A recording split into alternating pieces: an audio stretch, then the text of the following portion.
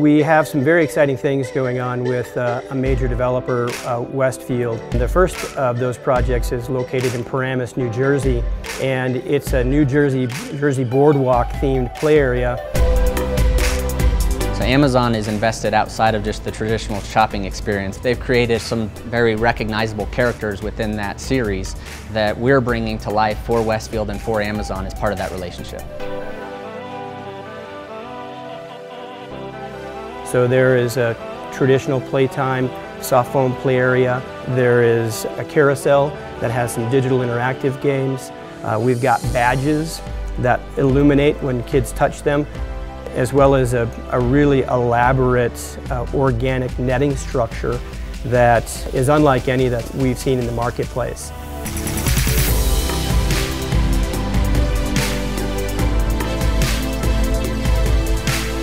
People are very protective about their brand, so from a creative perspective, bringing that to life, it's critical that we hit it on the head.